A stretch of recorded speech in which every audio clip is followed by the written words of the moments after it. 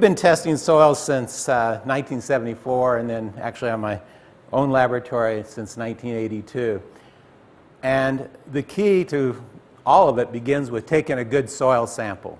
So if you had a field that was 60 hectares and you just wanted one sample out of it, you're still better off picking 7.5 hectares and taking 12 to 15 probings, so sampling that thoroughly. Now here's why.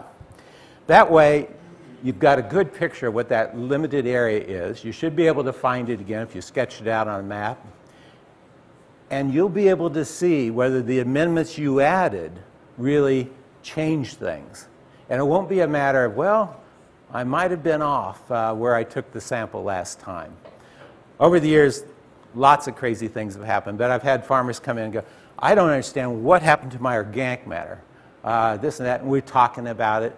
I said, so tell me about how you took the sample. Did you go deeper? No, I always take it just, 6 inches deep.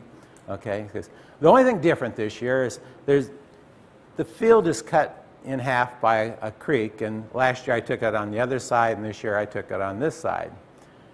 And I'm like, we've been talking for 15 minutes about what might have happened to organic matter, and you did not take it in the same area at all. So it really confounds things if you aren't sampling the same area. If, for instance, you say, well, I think it's all the same, it's 60 hectares.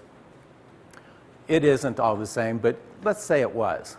If it's all the same and you sampled 7.5 hectares very well, it's all the same.